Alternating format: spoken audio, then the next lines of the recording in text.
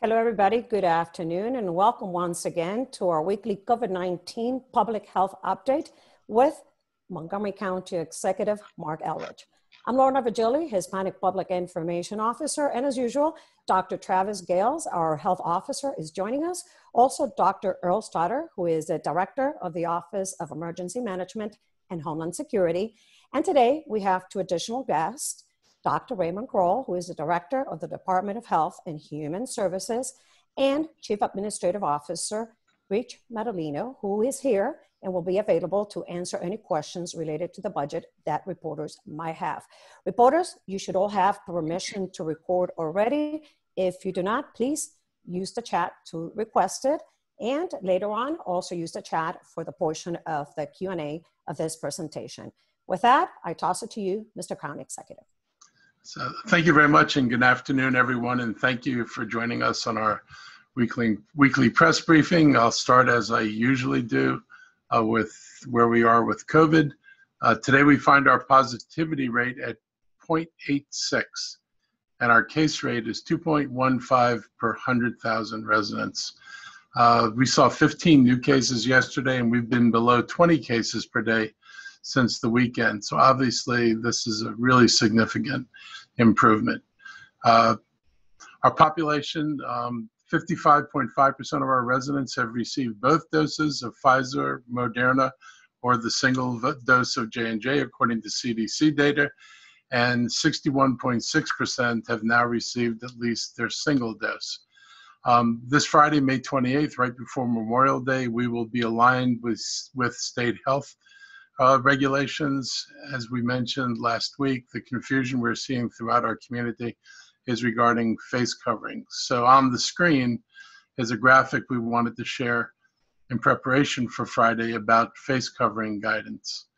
There will no longer be mandatory masking, however. The state still requires face coverings to be worn on public transportation, inside schools, healthcare settings, youth camps, and childcare facilities, and the county is going to continue to require all persons to wear face coverings inside of county-owned and operated buildings. The Maryland Department of Health is encouraging all individuals who are older than 2 and not fully vaccinated to wear face coverings in all public indoor settings and outdoor where physical distancing is not possible, as well as for all people to wear masks indoors and outdoors participating in youth-related activities when physical distancing is not possible. This is critical. All private businesses, churches, nonprofits can require face coverings. This is a decision made by the owners of businesses. We understand why they would make that decision. I continue to, when I go into places, to find that most people, once you step inside, are still continuing to be masked. That's probably a good thing. And this is the right of an owner to require that you wear a mask. So if you don't like it, they're actually doing something they have the right to do. Arguments over masking can quickly get heated, and we need to make sure everybody knows these facts and understands the guidance so that there's no question about whether or not an owner is able to do this.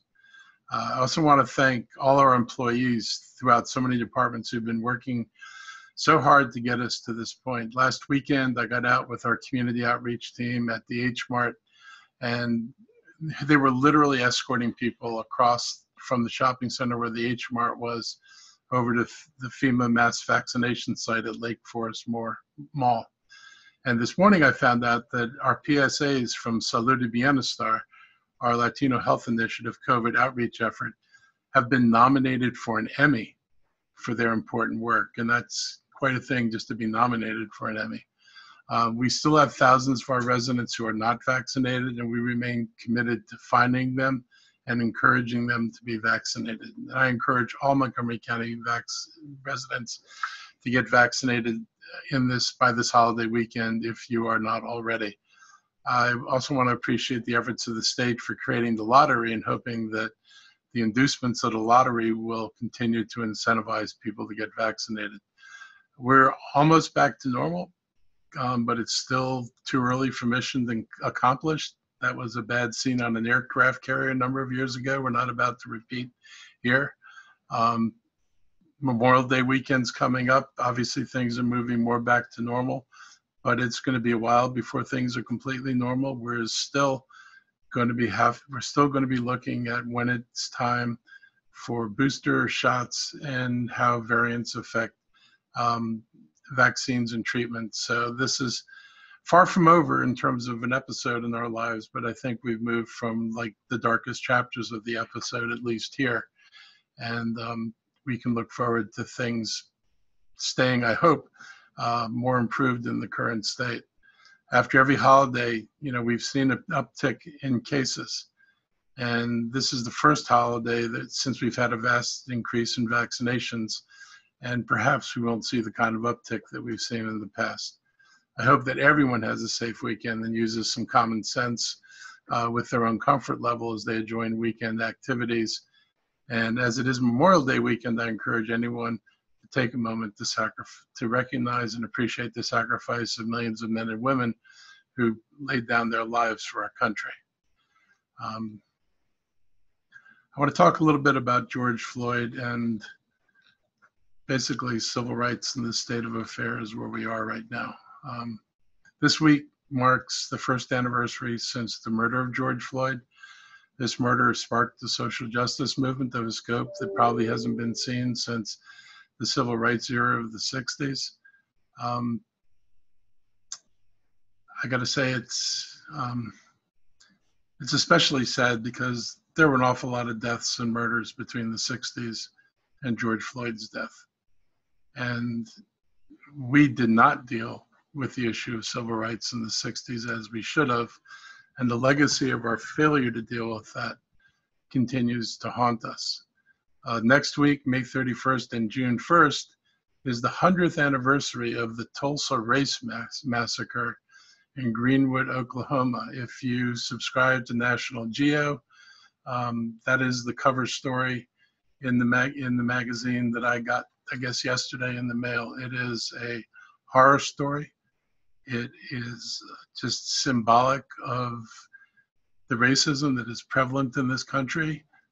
We're not, fortunately, at the point of what happened in Tulsa, but there continues to be a lack of civil rights, a lack of economic opportunity, a lack of fundamental justice that is visited on the African American community to this day.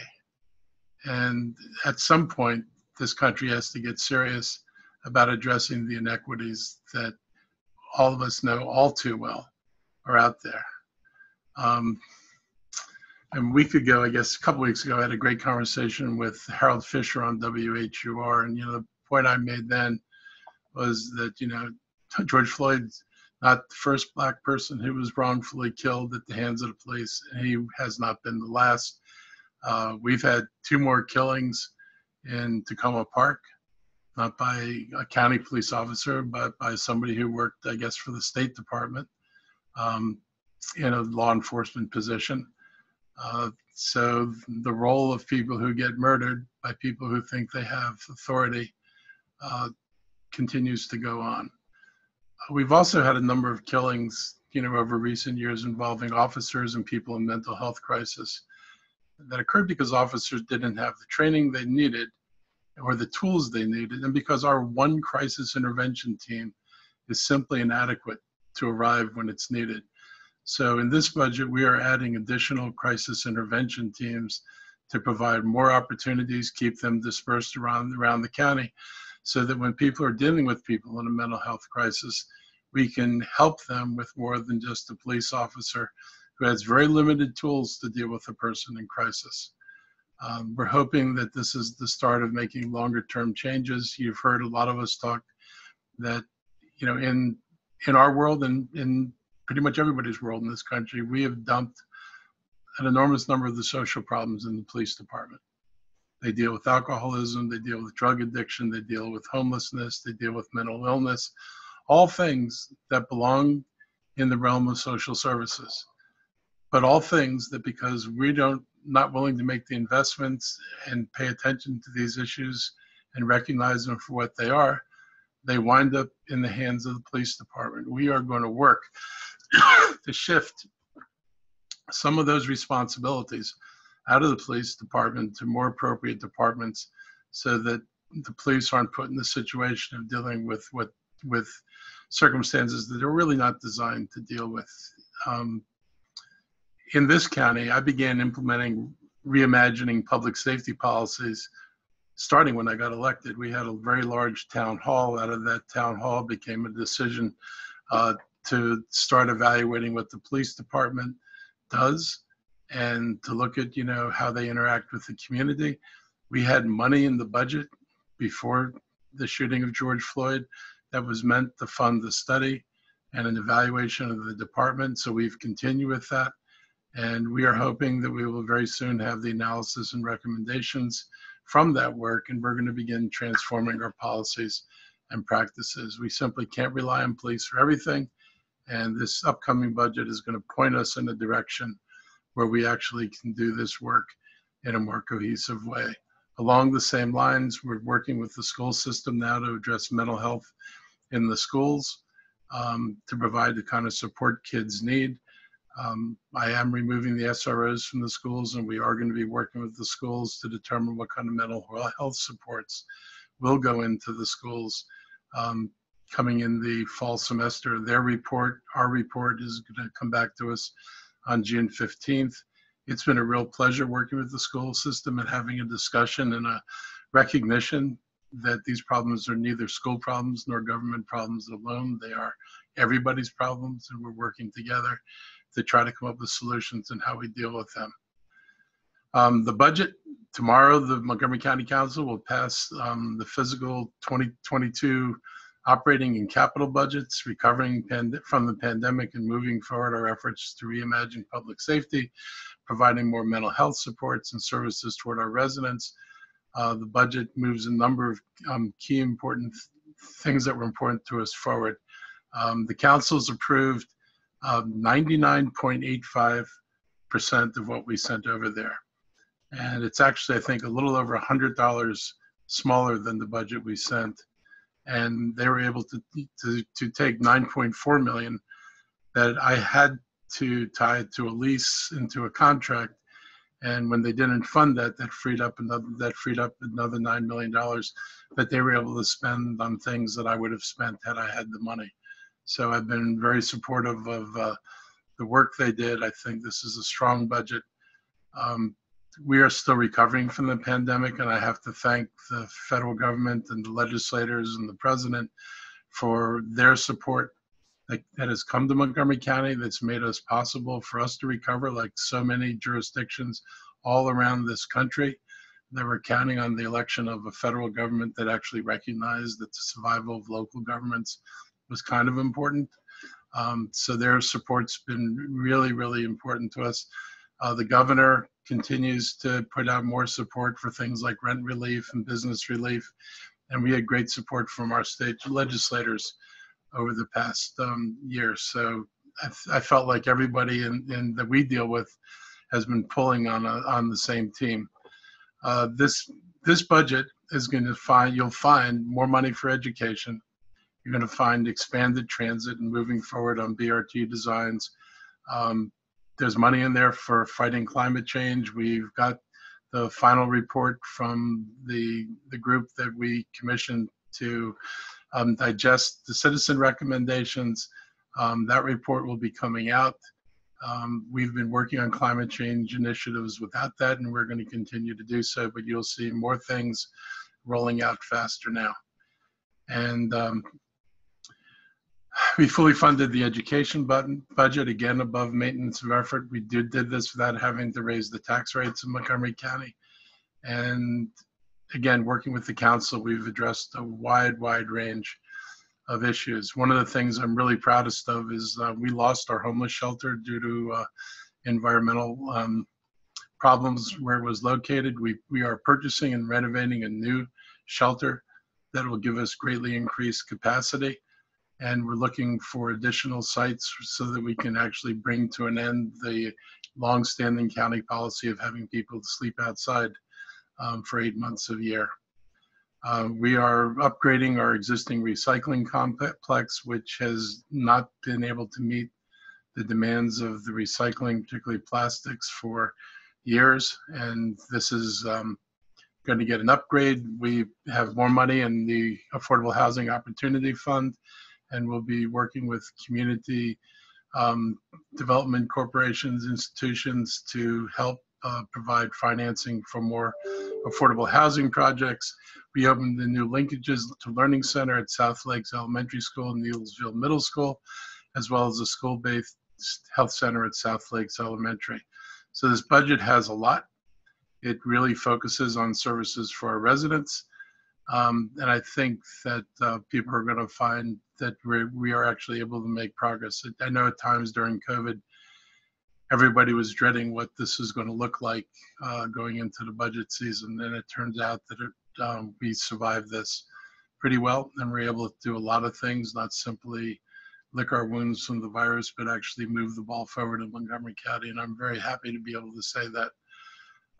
This is our last media briefing for the month of May, and since May is also Mental Health Awareness Month, I've asked Dr. Raymond Crowell to join us for our briefing today and provide a short presentation of our mental health efforts and investments. Besides being the director of Montgomery County Department of Health and Human Services, Dr. Crowell is a clinical psychologist and psychotherapist, and he has 30 plus years of providing direct clinical services with extensive experiences in counseling, stress management, trauma, and child and adolescent development.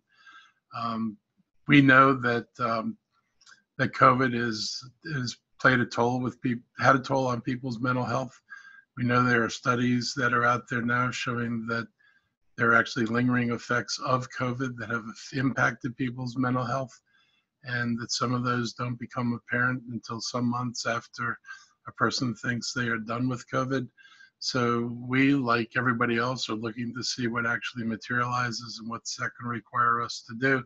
But in the meantime, we know that COVID certainly enhanced isolation, depression, and stress, and substance misuse, and domestic violence and child abuse.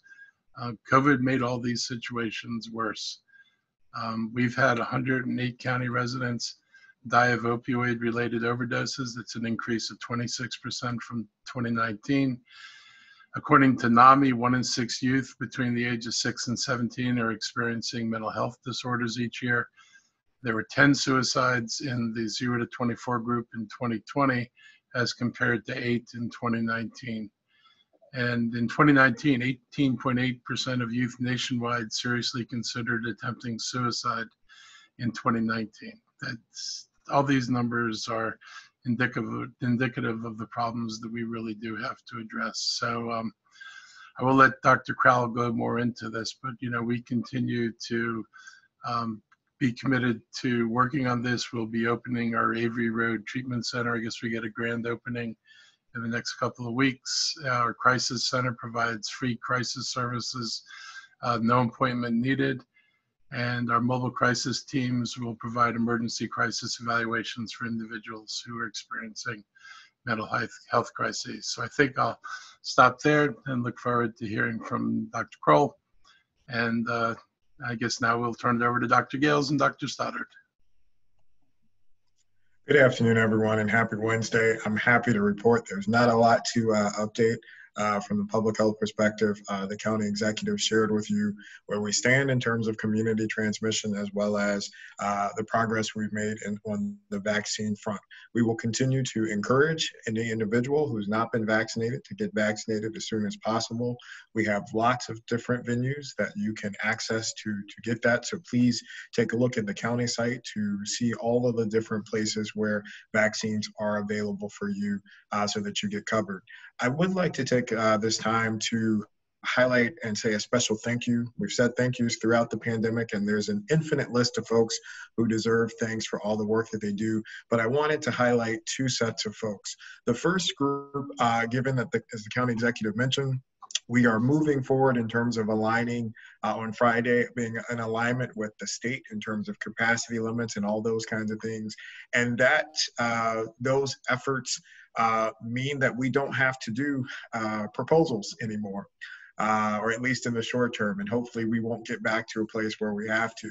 So I wanted to specifically say thank you to the policy and proposal team that has been reviewing proposals around reopening since last year.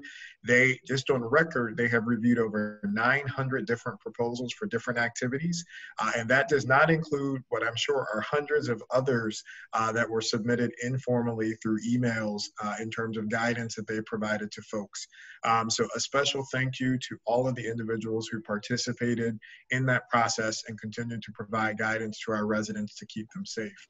And the second group of folks that I'd like to say a special thank you to are the administrative staff within public health services, my own admin team, EAA, Stella, Sharif Shakir, Ellen Siegel, Charlene Hicks, and a host of others, and not only within public health services, but also within HHS, who have kept us on time, kept our schedules up to date, and made sure we are where we need to be to make sure that we can provide the resources and feedback to the community, whether it's through setting up meeting times or making sure that all of the numerous contracts that are in place meet the muster from an ethical perspective as well as a legal perspective, and create this space for us to be able to move forward.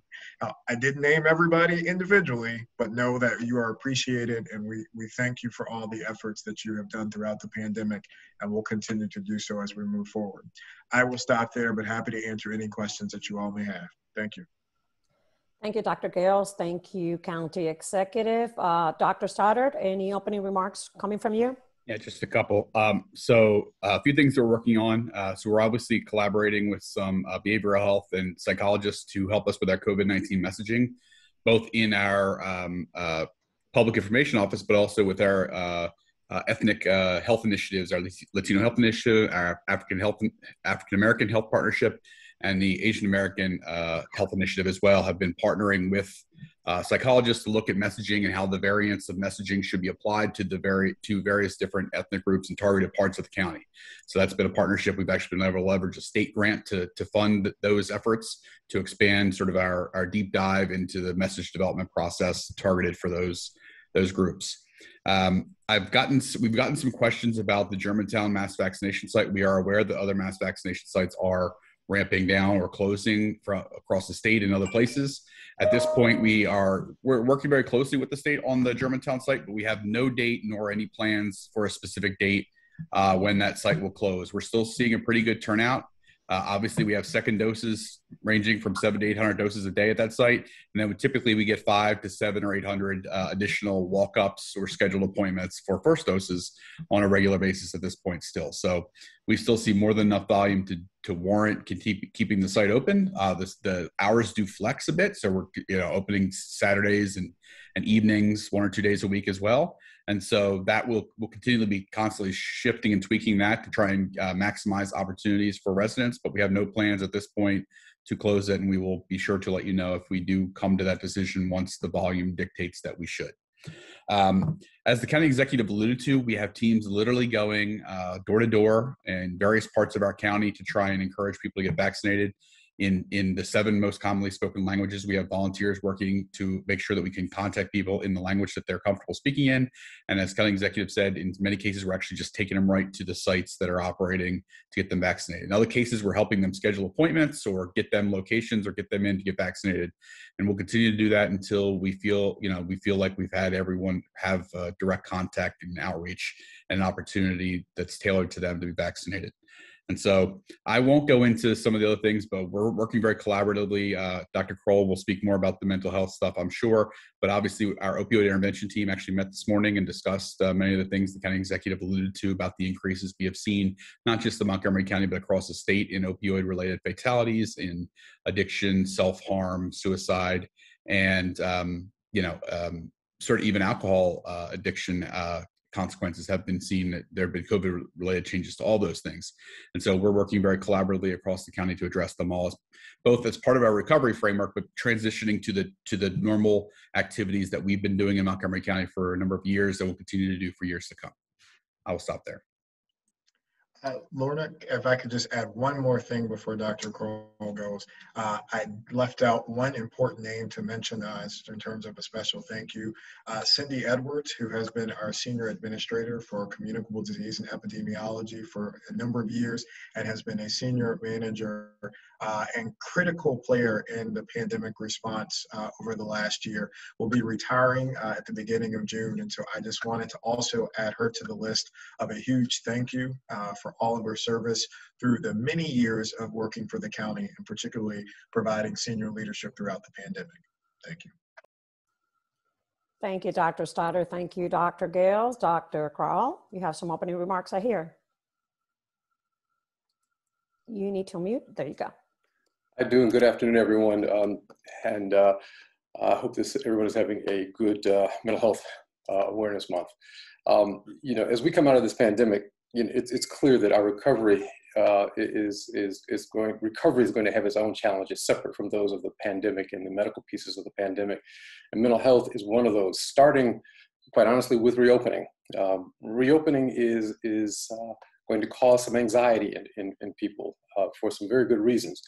As more and more people are vaccinated, the tangible things that signal safety from COVID are changing. The guidelines from the CDC and our local and state guidelines, mask and physical distance requirements are ending, as our limitations on social gatherings, sports such as sports events, restaurants, and school and religious gatherings. All of the things that were visible signs and signals that we were protecting ourselves and each other are going away. Vaccination has made that possible and safer to do, but it may not feel that way first for people. So there's a piece of that we have to pay attention to. More importantly, to Dr. Stoddard's comment, the ongoing challenges of depression and substance abuse and domestic violence, suicide and overdose are still with us. None of that went away, and in some cases it's gotten worse during the pandemic. Overdose deaths have increased all across the state by about 19% from 2019. And last year we had a total of 108 county residents that died from opiate overdose or related drug poisoning in 2020. That was 26% more than we had the previous year. Suicide rates across the state have not risen, except that there is some concern that the rates for Black residents across the state may be rising. So it's something we're having to keep an eye on and begin to think about how we plan for. And of course, anxiety has jumped dramatically with COVID, from about 13% of people reporting anxiety pre-pandemic to 40% of people reporting some level of anxiety, from mild anxiety to severe panic attacks and post-traumatic stress. COVID has added all of that to our mental health challenges, and the events of COVID have added to that. The trauma of losing lost loved ones, a severe case of COVID-19 in the family, our inability to grieve the loss of family members and friends as we normally would, loss of jobs, economic security, social isolation, and our children who lost a lot of ground academically as well as socially. All of that is going to impact our mental health recovery from the pandemic. So what the county has been doing is, as Dr. Stoddard pointed out, is getting back to our ongoing work, the work that we never stopped doing throughout this pandemic, but which played on in the background of COVID testing and vaccination and safety. Our substance abuse programs, our overdose intervention team is ramping back up with the state to begin strategies for increased messaging and outreach and treatment, and including implementing some new approaches that we had to put on hold because we couldn't be face-to-face with the public as much as we would have liked.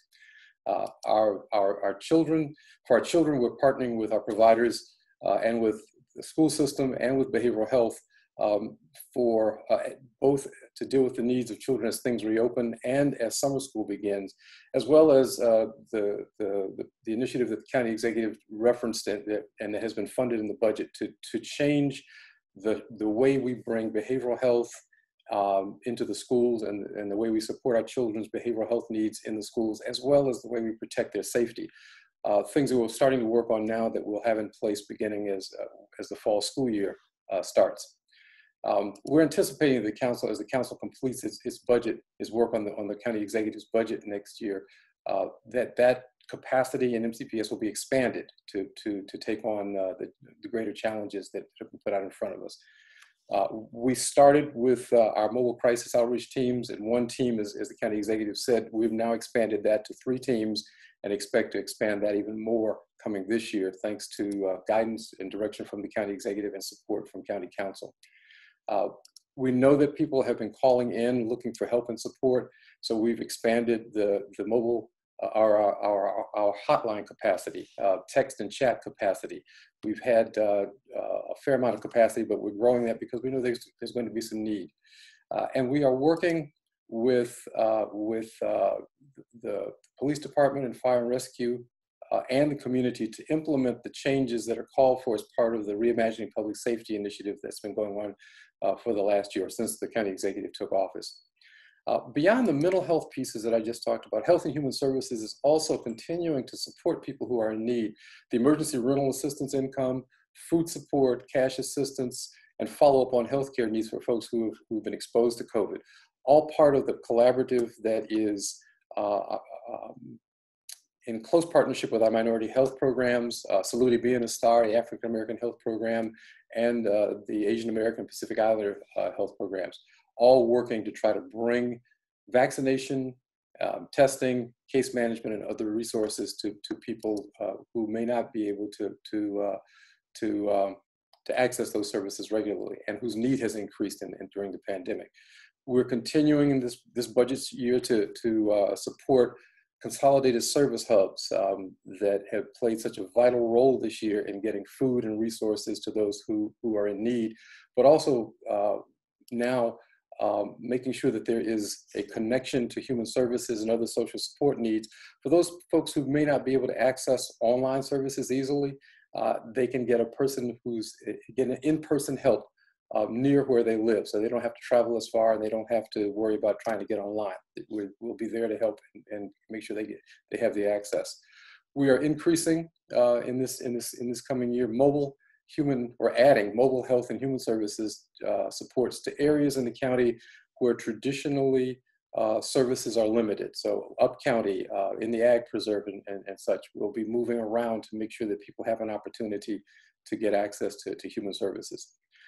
Those last few things don't sound like mental health services, but addressing these underlying issues is how we limit the mental health impacts on people as they come out of this pandemic, as we come out of this pandemic, and how we support their recovery. The good news beyond that, what I just shared with you, is that while we're planning for the year ahead, there is help available now. Our crisis center and hotlines are still open 24/7, 365 days a year. Our mobile crisis team is active and up and running. There are a variety of providers who have been open throughout the year, largely on telehealth, but they're coming back into the offices. They will also remain on telehealth, continue providing telehealth services so people can still reach out to them by phone and online as needed. So what can people do for themselves and others to help themselves and others as we go through this transition from being really shut down to being fully open and back to life as normal? If there's an urgent need and there's an urgent sense of stress, call for help now. Don't delay, don't wait on it. Just pick up the phone and call. There is help available. Talk to your children, your partners, your older family members about their concerns and worries. And listen, it is not shouldn't be expected that people just automatically manage this. There may be some stress and some things that people aren't saying and aren't sharing. So we have to spend some time getting to know, paying attention to that. Check in with friends and neighbors to see how they're doing as well. In yourselves, you have to expect some anxiety and stress, and in others. Give yourself some time to adjust and be patient with yourselves and others. The county executive mentioned earlier, and some of my staff have come back and reported their experiences of encounters in public settings with people who are wearing masks and people who are not wearing masks. We're all trying to adjust to this, and so it's important to be patient and to be a little bit more tolerant. Take small steps if you're feeling anxious about it. Face-to-face with 1 or 2 family members or friends to get a feel for it and to find your way. Moving to outdoor events instead of indoor events as a first step. If panic, feelings of anxiety or panic persist, it's important to talk to someone. Talk to your doctor, talk to a mental health professional. It may be that you're dealing with something that's more complex than just simple anxiety. You may be facing panic attacks. You may have some complex grief. There may be some trauma associated with COVID for you that it's important for you to get help and work through it. Talking to someone doesn't mean that you have a mental illness. It doesn't mean that you're crazy. It just means that you want to have a chance to use someone as a sounding board. None of us have had to deal with this, with where we are, and we are all dealing with it at the same time. So don't hesitate to call for yourself, your friend or your family members, your friends or your family members. I want to add my, take a minute and add my thanks to Dr. Gayles and his team over in public health for the work, along with the hundreds of staff in the HHS public health space, but also in aging and disabilities, and behavioral health, and all of the spaces that have helped throughout this process to make it, to get us to this point. And I want to add my thanks to Regional Service Center directors and the Office of Community Partnership and the hundreds of volunteers who every weekend spend time and energy to try to keep us safe. So I will stop there and happy to take any questions. Thank you, Dr. Kroll. So let's get started with the Q&A portion of this presentation. First questions are coming from Kate Ryan, WTOP, for the county executive and also for Dr. Gayles. Kate. Kate Ryan. Yes, thank you. There you are. Okay, I had a question about library staffing. Once we hit the 28th, again, are you 100% at libraries? Or do people still have to mask and socially distance? And if so, is that tied to the fact that you have activities for young children at libraries? What's the difference there?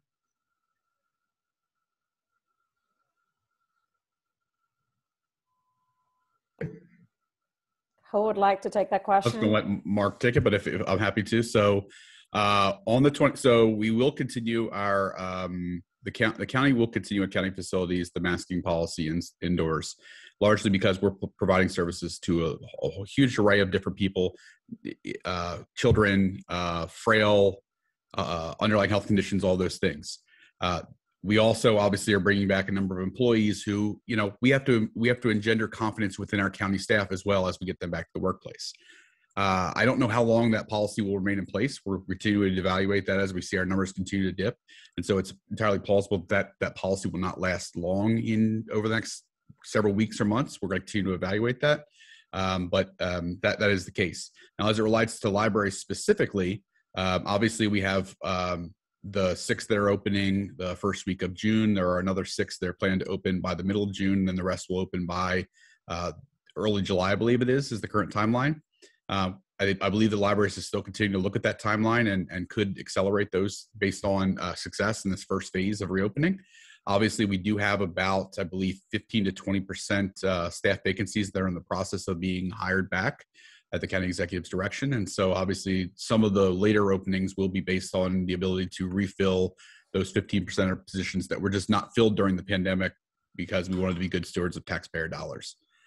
That's as much as I have on that, Kate, but I don't know if the county executive or anyone else has anything they'd like to add. Okay, if I can follow up, you mentioned vaccination in pockets of the county, the continued working with particular groups. And again, I believe you mentioned, I think it was the Post story on in DC, the rate of COVID in Black residents here and tied to not being vaccinated. Is there, again, a continuing either hesitancy or just lack of vaccinations among that population? And have you been able to nail down precisely what that is? What's at the root of it? Dr. Gayles, yeah, go ahead. Dr. Gayles, Dr. Stoddard. Well, I think it's a broader question across the board. I think that the collective efforts of the county apparatus, working very closely with community partners. Dr. Cole mentioned the Salud EBN Star Initiative, as well as the African American Health Program and our Asian American Health Initiative. Their efforts in terms of getting good penetration through education and outreach to different communities, as well as physically standing up vaccine clinics that are approximate to those priority zip codes that have been highlighted, that have been disproportionately impacted the most.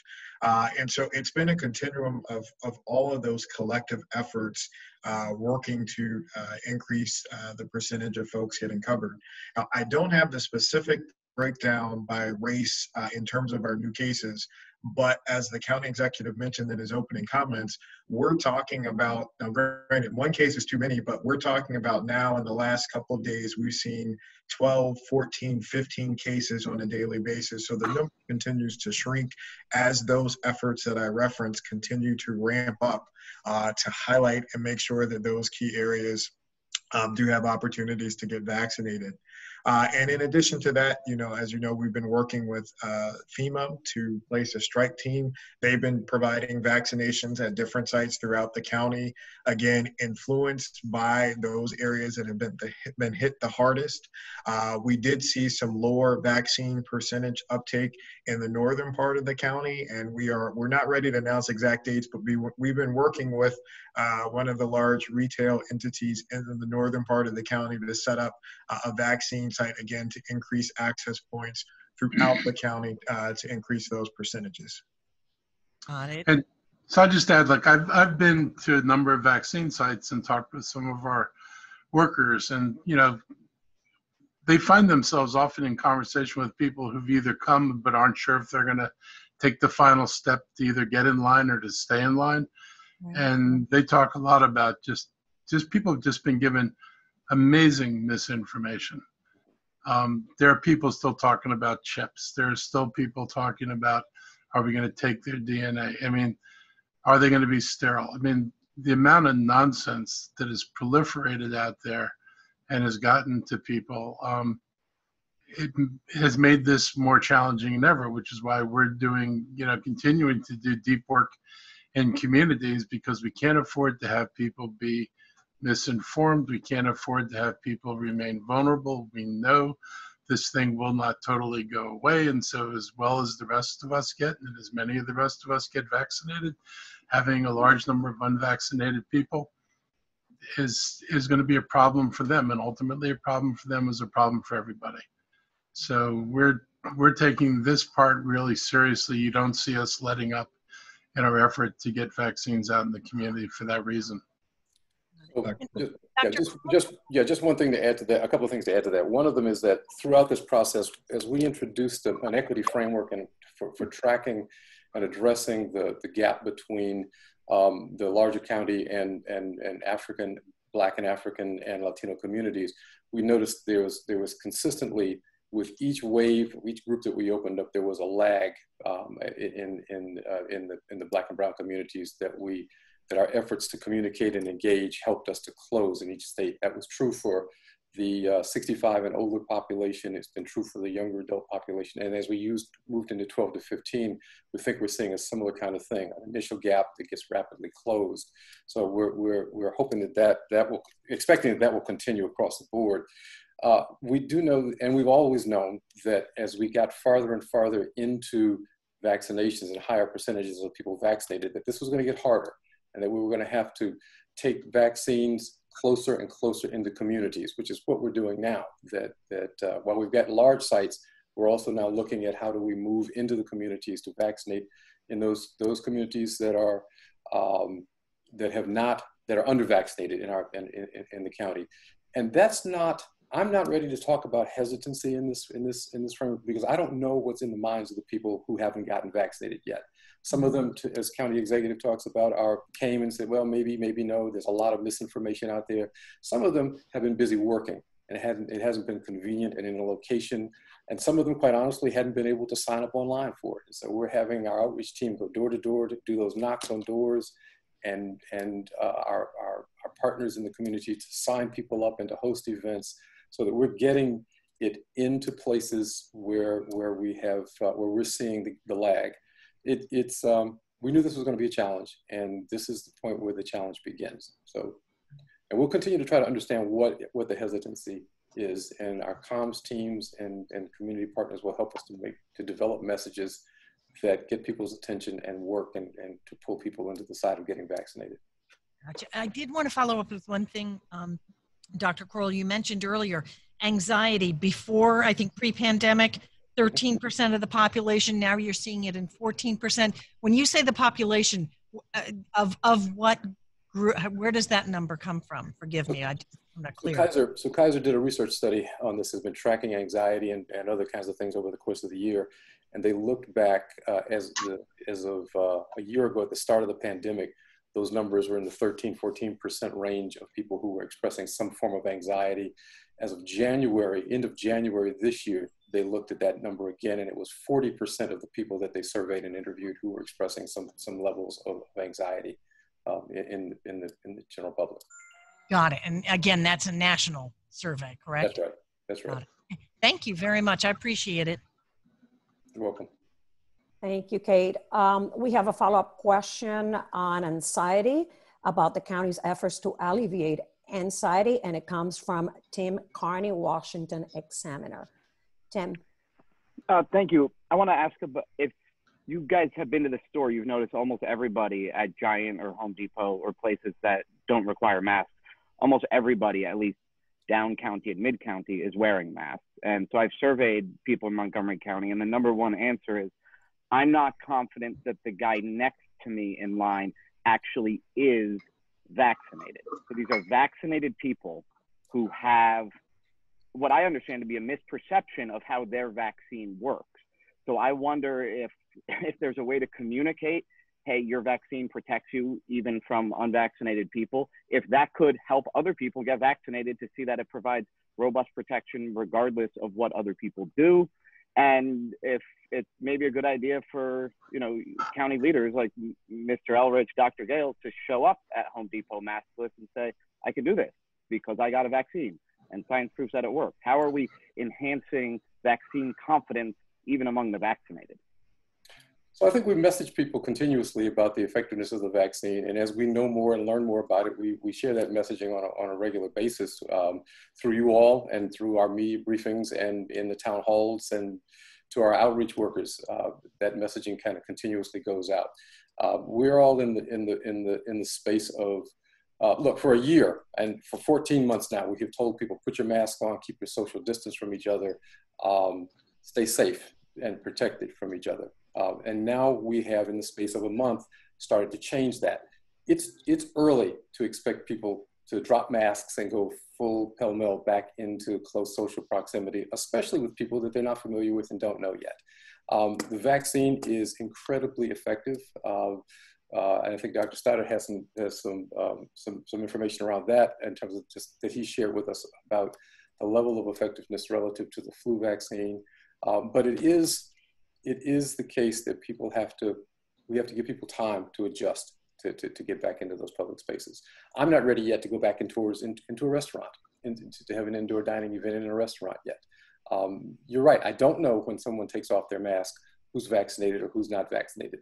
And that's just part of this transition that we're going to be in. The vaccine is safe and effective. Doesn't mean that it's 100% because nothing is. And so we have to now watch and move very carefully as individuals around this, as we work our way through this. Yeah, thanks for your question, Tim. Yesterday was my wife and I's 13th anniversary. We went out and dined indoors yesterday. I definitely, it was the first time I've dined indoors in 14 months. And so just for context, and so I think it's just important that everyone's going to come along through this through a process. There's going to be a process here. And I think everyone's going through this. Some people are more further along in the process than other people are.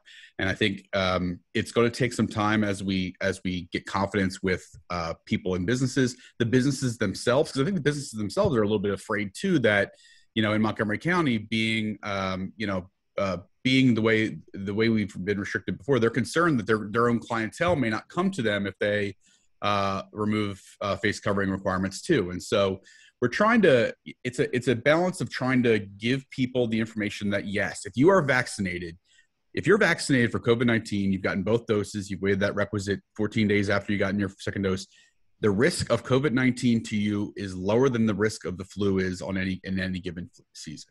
So I think it's important to understand, like, that is a baseline fact of the science. And so you can be comfortable doing things indoors, being vaccinated without a face covering if you choose, but it's also like, we have to be comfortable without people. We know that people, I have unvaccinated children. I still probably wouldn't take my unvaccinated children into an indoor dining setting yet. But people are going to come along at different time periods. Vaccination is a great protection for them, but we've got to bring people along to that, building confidence, not just public, our county employees, visitors across the board. We've got to build people up to that. And I think that your point is well taken, that we've got to, we're going to have to show more leadership over time and get people more comfortable. I don't think it's going to be one of those things where people are going to again, wake up tomorrow and be like, you know what, pandemic's over. I'm going to go back to my life as normal. It's going to be a transition process. And the last thing I would say to that is that, to be quite honest, the last 2 times I went to the grocery store, I didn't even notice. I'm so accustomed to seeing masks are required in this facility. I didn't even look to see what the signage is now said or whether the signage is now signed. I just reflexively, somewhere between my car and the front door of the grocery store, my mask goes on. And once it's on, I just leave it on. So it's going to take some time for everybody to change those reflexes back. Look, I'll just say, look, I don't think wearing a mask is a bad thing. And I don't feel like my freedoms have been impinged upon. I have no loss of my human rights. It's not a big deal. So if people feel more comfortable wearing a mask, it's not a problem. It's probably not bad because, depending where this virus goes and if there is a second round or whatever, you may have to reintroduce some of these ideas again. And if you have to, it would be good if people just kind of saw it as, I can go about my life. I would frankly like to see the stores filled with people in masks and get them used to coming back to stores and restaurants, whether they wear a mask or not. Because what the person selling the goods in the store cares about is somebody in here buying my stuff.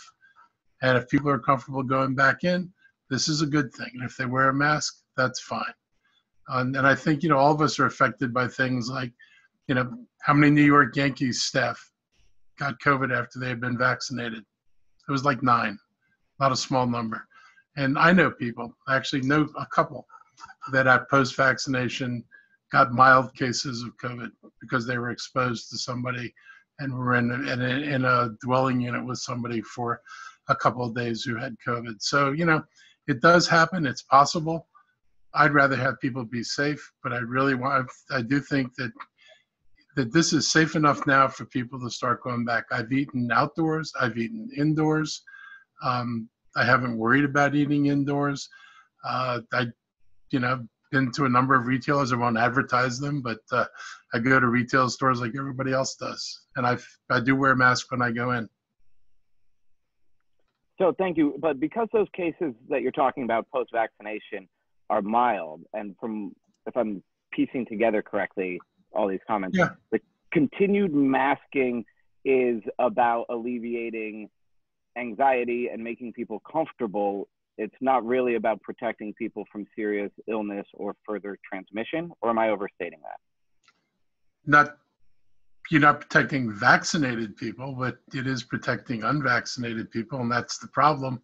If you say masks off and nobody even bother to wear them anymore, unvaccinated people are a threat to spread it, and they are the most likely to get it. And if you don't know who's vaccinated and who's not, it is a real problem. I mean, it's not like we're at 70 or 80%. If we had 80% of the population, and that would leave out the 0 to 12-year-olds, I'd probably feel pretty good about everything. But we still have, a bunch of people who aren't vaccinated at all. And Montgomery County is doing well. There are parts of the state where numbers aren't anywhere close to ours. So I wouldn't want to send out a message that you should just not wear a mask, because a whole bunch of people will drop their masks if they're not vaccinated because they know we're not requiring them to prove they're vaccinated. we'll all survive masks, whether we choose to wear them or not at this point. We will survive, and this will get better. Be patient. Look what we put up with for the last 15 months. Thank you, Tim. The next question comes from Steve Bonell, Bethesda Beat, and questions actually for the county executive and the other presenters. Steve. Afternoon, everybody. This is probably mostly for the executive, but other health officials can weigh in kind of on recommendations and whatnot. You guys all kind of allude to when we reopen completely on Friday that it's not going to be a light switch, for lack of a better phrase. I'm wondering what you've heard, executive, about kind of these larger venues, banquet halls, convention centers, things where you're still going to have large gatherings in a pre-COVID, society. And what I'm sure that's not going to be like a light switch. So I'm just wondering what you're hearing from those venues. And then I guess if there's any steps or recommendations the health department is taking on those specific areas, if that makes sense. I've been in one large venue, fairly large venue, and they seem to have a pretty good attendance, but also a lot of people wearing masks inside. But I haven't heard from, I went to a ball game, but they only had 25% seating and all the seats were tied off. So I haven't done any of these things since then. I'll see what happens when I go to a ball game next week or so and how many people are actually sitting next to each other. Yeah, what we're hearing from some of our economic groups is that they're really excited to be getting back open and operating. I think that's the initial feeling everyone across the board, like we're approaching some milestones in terms of being being aligned with the state, being able to fully open many activities, the large venues as you alluded to, and they are getting reservations from across the board. Even my experience in looking at with those groups. Looking at the data, looking at my anecdote of being out and about and in businesses, indoor dining, all those things over the last several weeks, they're not back to anywhere close to 100% of pre-COVID conditions. And I think that we recognize that. And so one of the things we are doing as part of our economic revitalization group is to really look at some of the data about foot traffic around the hospitality venues, restaurants, things like that, retail, trying to understand exactly what post-COVID, we're like we said, we're in a transition phase, and you alluded to this. It's not going to be a light switch. It's not going to be a light switch for people coming, but wanting to come back into these venues as well. And so we've got to understand where we are seeing those differentials in pre versus post-COVID. I use that in really air quotes because we're not really post-COVID. We're just sort of transitioning away from some of the more restrictive measures. We have to understand which areas we need to focus more messaging in so people become more comfortable. We probably need to focus on those areas, including, looking at, are there needs for additional relief or alleviation of requirements or some things to help those businesses out in this transition phase. But we're trying to be a lot more intentional about collecting data and understanding exactly what's happening in these venues. As opposed to, during the midst of the pandemic, really just using a shotgun approach to try and get dollars out to people who needed it. Now we really need to understand what does after COVID economy look like, and how can we get some information that tells us how we can help the businesses recover in those sectors as well. Just a follow-up to that, forgive me because I've just started here in Bethesda, but one of the things up in Frederick that they've done, the health department, is if you're going to have a large gathering at a certain venue of, I think it was over 100 people, that you're required to notify the health officer a week in advance or a couple weeks in advance. Do we have anything similar to that down here, even if we reopen Friday, or is that that can be for any health people? Well, we've had a process. Thank you, Steve, and welcome to the county, to Bethesda. We've had a process where we have, up until, actually, as I mentioned earlier, we've had a policy review committee that has reviewed and provided input to any events that would go outside of the capacity limits and restrictions that were in place. We don't currently have in place something that you have referenced that would start after Friday. However, we've been very open with any of our businesses or folks having events. If they, would would like clarification or input in terms of how to make sure that their events are as safe as possible, we've been open about being able to provide that additional resource. You good, Steve? Last one for the executive. This is more of a budget question. Just obviously, this has been a very unique budget year. This obviously was getting going during the last budget cycle, but just wanted you to reflect, this is kind of a full cycle of you having to deal with all this while, drafting a $6 billion budget. So just kind of, if you could reflect on that, that'd be interesting. Just to hear your thoughts would be interesting. So like I've had some practice in dealing with unusual budgets. The first day I took office in December of 2018, the next day they called me into a meeting to explain that that budget projections for that year were off by something. I forget if it was $40 million or $60 million, that the revenues were off, and that I had this giant shortfall that I had to cut services for the rest of that year. That was my beginning here. And we put together a budget based on reduced revenues, and about 2 weeks before we submitted the budget, the state sent out a bulletin saying you have to write down your revenues another $40 million for the following year, which meant we had to go back and do our budget again. That was my introduction to Montgomery County budgeting. 2 major cuts in available resources within the first 6 months of being here.